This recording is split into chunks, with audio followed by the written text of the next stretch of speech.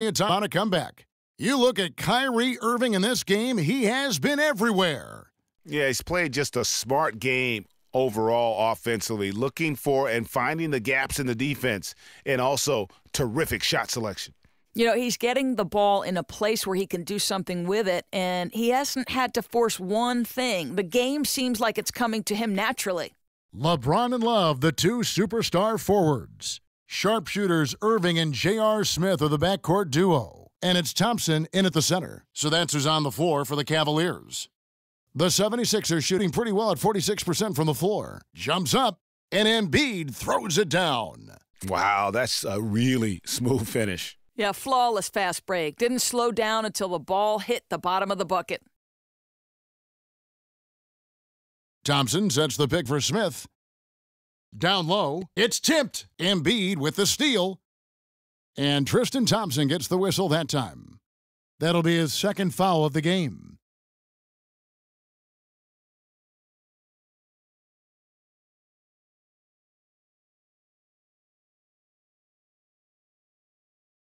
And for those of you turning in, we're about a minute into the second half.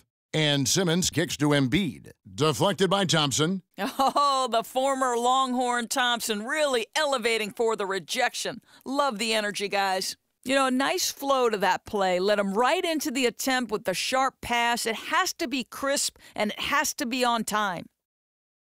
I love seeing LeBron James back in wine and gold, guys. I mean, I think he's here where he belongs and isn't going anywhere else. You know, nevertheless, he's kept that player option after every season, something that gives him a lot of control over his future. Simmons passes to McConnell. Down low, he's looking for Embiid and finds him. Good D by Thompson. The Cavaliers leading by 23. LeBron dishes to Thompson. Right block shot, and he'll shoot free throws here. Clearly fouled on that shot that time, the whistle blowing. And Philadelphia gets called for the foul. Come on, LeBron welcomes contact, so you are really doing him a favor when you send him to the line. Luwawu is checked in for T.J. McConnell. That misses, so he splits the free throws. And LeBron with a huge voice, it seems, in the Cavaliers' decision-making. Everything from roster decisions, Doris, to who's the head coach.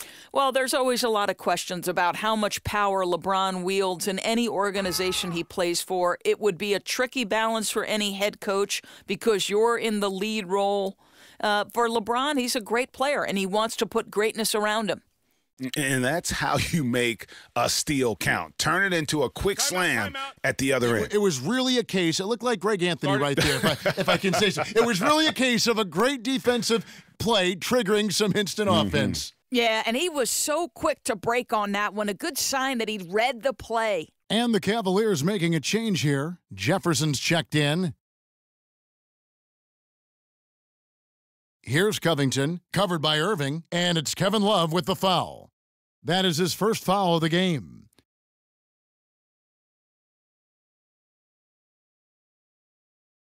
Just under 2.5 minutes into the third quarter now. And Simmons kicks to Embiid. Well, from a broadcasting perspective, Doris, just how global has the game of basketball grown with advances in the accessibility of the games being played? You know what I marvel at is how the next generation consumes sports content. Live sports are still what the viewer wants, but you'll see so many people watching on mobile devices, right? Small tablets, phones. It's incredible to me how different our business is, Kevin. News is now not broken in a newspaper story. News is broken on social media. And don't you think, Doris, it's promoted that way, too, because owners in this league that are very in tune with the tech side of the business. Many of them are businessmen and have succeeded because they've been visionaries in their field, and certainly they want to know, how is our content getting to that next generation? Good point. Tough start to the second half, just 1 for 5. Wow. Kicks it to Jefferson. Takes a three. Drains it from beyond the arc. Jefferson's got himself going with the triple, his first basket of the game. Nice shot, squaring up from long range, drilling the three. That'll put some pressure on you. Out to the right wing. Covington passes to Simmons. Beautiful dish, and the layup goes down. And Simmons is totally comfortable near the rim, using his body well to get the shot he wants. Got that bucket in no time at all. 20 points for Kyrie Irving. They've given up a lot of three-pointers here today. To the wing right side.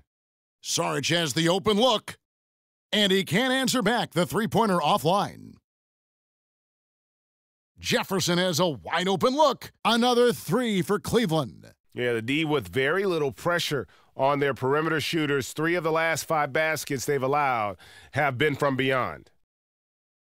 And Ben Simmons, the latest star to come over from Australia. Many feel that he could be the player that vaults Australia into a powerhouse on the international level. A lot of hopes being placed on the shoulders of Simmons. Yeah, fellow Australian Andrew Bogut said that Simmons will most likely be the best Australian player ever in just a short time. I mean, his game translates well in international ball, has the frame and playmaking ability to just carry a team. Love, so crafty near the rim, getting his man to get physical with him, just a master of drawing contact. And the Cavaliers will go with a different look here. Channing Frye's checked in for Tristan Thompson. Shumpert comes in for Richard Jefferson. Kyle Korver, he's checked in for Smith. And Darren Williams is subbed in for Irving. Richaun Holmes, he's checked in for Philadelphia. Stauskas, and he goes up strong with one hand and flushes it down. And, guys, he's not an easy man to stop when he's got the rim in his sights. Never has been, never will be. He is a determined finisher. Clearly a foul. For Philadelphia, they have made 7 of their last 12 attempts at the line. First free throw is good.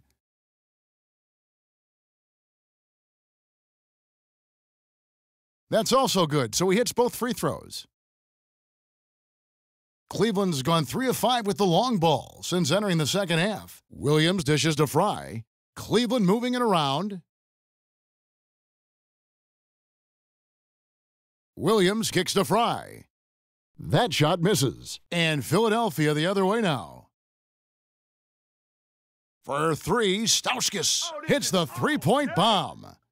Stauskas has got his 3rd basket of the night right there. Boy, you give him that kind of space, he's going to make you pay for it. And Shumpert kicks to Frye. And the shot is good. And not quite as aggressive from outside as they were in the first half, sticking to the high percentage shots, playing smart with the lead. Henderson against Korver. Holmes kicks to Stauskas. And the call will be against Darren Williams. So that will be his 2nd foul of the game. We're in the bonus, and we'll go to the line to shoot 2. The 76ers have made 9 free throws in the game, 14 attempts. James checked in for the Cavaliers. The 76ers also with a sub. T.J. McConnell, he's checked in for Anderson. Shumpert, no good. 76ers have gone 4 of 9 from the floor so far in the 3rd. Here's Henderson. Takes a big high bounce and goes in. Henderson's got 4 this quarter. The Cavaliers leading by 23. Williams kicks to LeBron. And the dunk by James. Is there anything D. Will can't see and deliver on? 6-second difference between the shot and game clock. Here's McConnell. Now here's Splitter. He dishes it to Stauskas. Jumper off the screen. And yep, couple bounces and it falls. Stauskas has got 9 points here in the second half. Stolen by Henderson.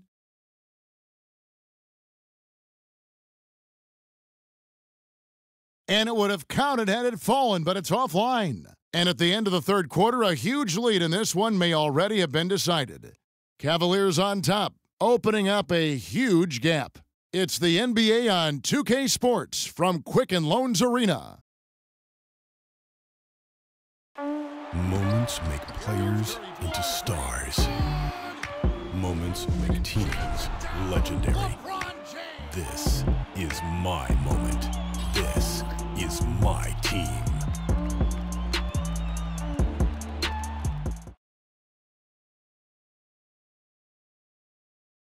Welcome back as we get ready to start the 4th quarter. Not exactly a nail-biter here, but you never know. The Cavaliers leading by 23, so on the floor for Philadelphia. Inside, it's Simmons with Embiid. Then it's Robert Covington, and it's McConnell in at the 1 spot. Cavaliers shooting 52% from the floor. Nice work so far from them. Irving passes to Korver.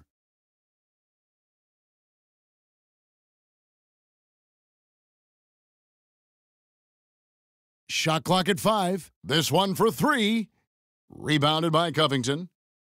Covington's got 3 rebounds now in this one. And thus far, they've managed to overcome an off game from him offensively. Love's checked in for Kyle Korver. The 76ers also with a sub. Sarge is checked in for Nick Stauskas. McConnell kicks to Simmons, and it's good for 2. They are just killing them on the interior. This has been a one-sided affair. Yeah, they've done a nice job of extending their lead and maintaining that intensity level. Love with the screen for Irving. Off the pick. And Love throws it down. Yeah, that's what you want from Irving. He's a point guard who is always looking to distribute the rock. The 76ers have gone 2 of 3 from the field to get the 4th quarter started. Here's McConnell. The dish to Embiid from 12 feet out, and that one comes up a bit short. Cleveland leading by 21. And there's Love. That's good on the assist by LeBron. James has got his 5th assist in this one. Here's McConnell, covered by Irving, and there's the call on Kyrie Irving. And that'll be his 3rd foul so far.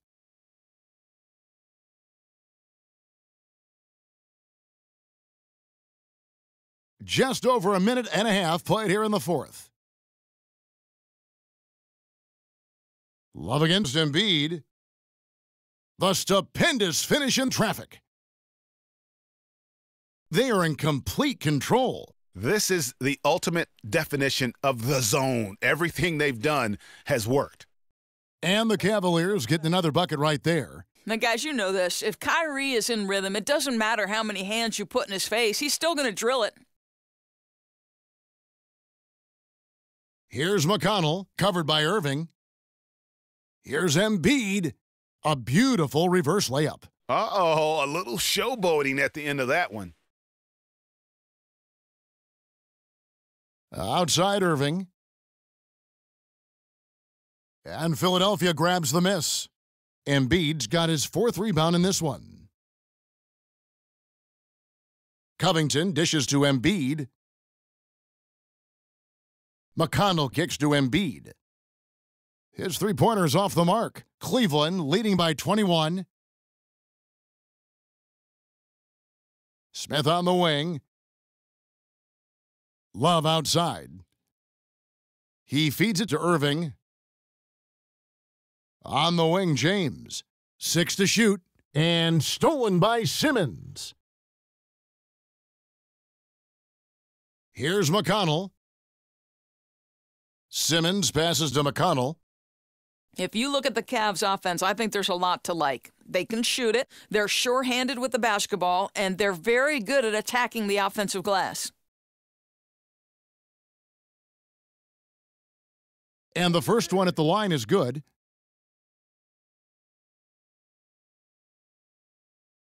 Good on both. And one of the problems in the first half, that shoddy work at the free throw line, they needed to fix that, and they've been much improved since the break. And Doris, you talk about the offensive rebounding for the Cavaliers with Tristan Thompson and Kevin Love. You've got your hands full. Oh, Kevin, these are elite players on the offensive glass. And as a defense, it's hard enough containing LeBron and Kyrie. Now you bring help. Their bigs are at the rim cleaning up any misses. What a great recipe for success. And Philadelphia calls time here. Way to work, gentlemen. Let's go now. Hustle up.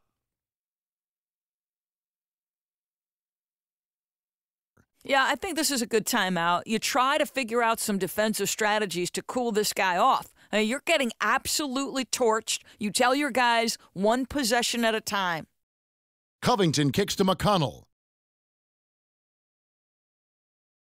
Now, here's Saric. He's guarded closely. Here's Embiid, the turnaround jumper. Count it. Embiid's got 6 here in this quarter. Just such a good shooter from that range. And he had the size advantage, too. Everything working in his favor in that situation. Here's Thompson.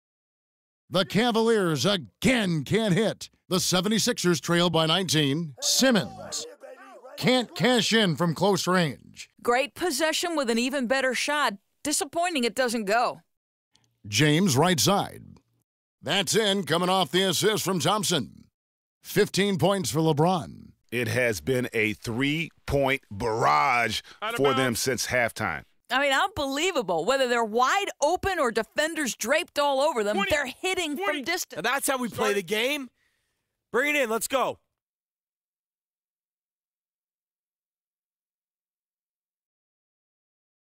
I love the energy, fellas. I really do. But now we got to keep it up and stay focused.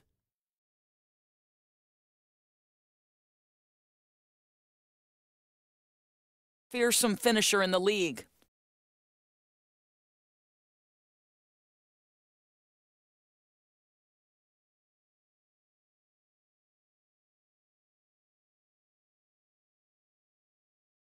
Stauskas dishes to Anderson.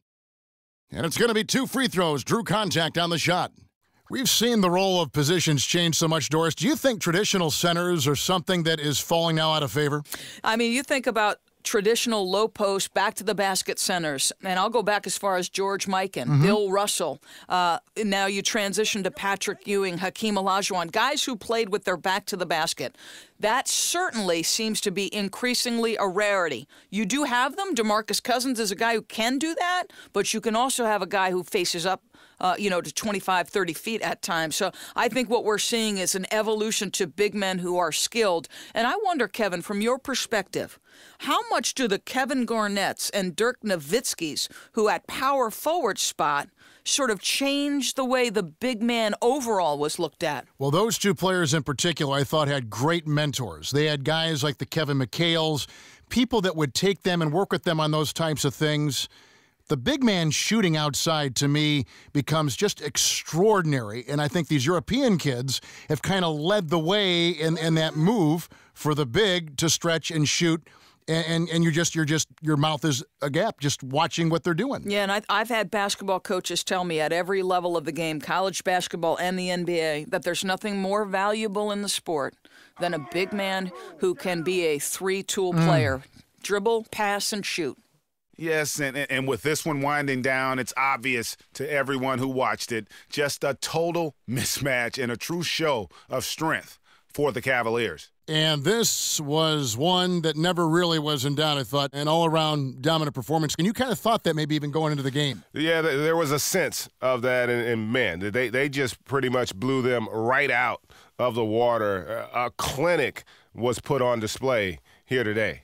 And you have to look back at this and see the huge game it was for Kyrie Irving. Well, we're not going to be surprised when he turns in a game like this, but I thought he played especially well and a ton of productivity to go along with it.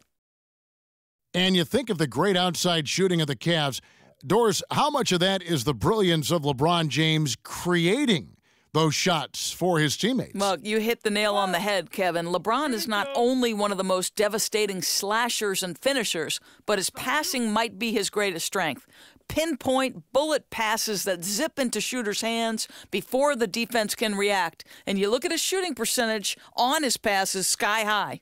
Luwawu is checked in for Anderson. Luwawu, the pass to Splitter, and he stuffs it. What a pass to set him up. And this run not really doing them any good at this point, as late as it's starting to evolve. Well, they know they've lost this one, but this is still valuable time to try and work out some of their issues. And just a terrific job of taking care of business in front of the home fans. You can feel the love that this crowd has for them. I think the passion of their supporters made a huge difference in tonight's outcome. There's 31 seconds left in the game. Outside for Jefferson. And they wasted no time getting those 3 points back.